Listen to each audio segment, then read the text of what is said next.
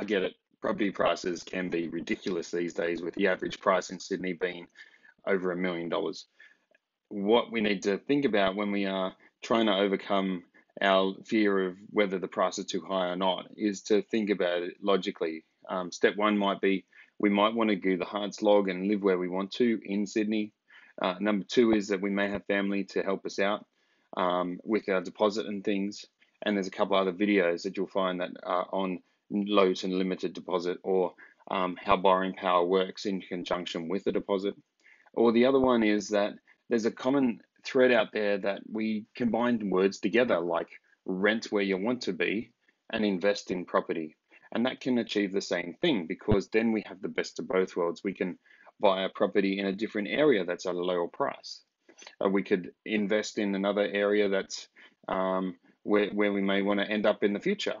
Or we can invest in an area where we can get some money back off the property, maybe have some growth in the property, and be able to combine those two things together to be able to buy a property in a place that may be a little bit higher in dollars than what we are thinking now. So we could rent where we want to be, in a house that we potentially can't afford. In Sydney, for example, we could then rent, look at saving up a small deposit to buy something a little bit cheaper in a different state or regionally or elsewhere that will help us build up a deposit and keep moving forward. A caution on this one, there's a lot of hype in regards to whether it's negative geared, positive geared, and I'll do another video on those later on. But the right property is the best situation you need. You need something that's going to provide you income every single week.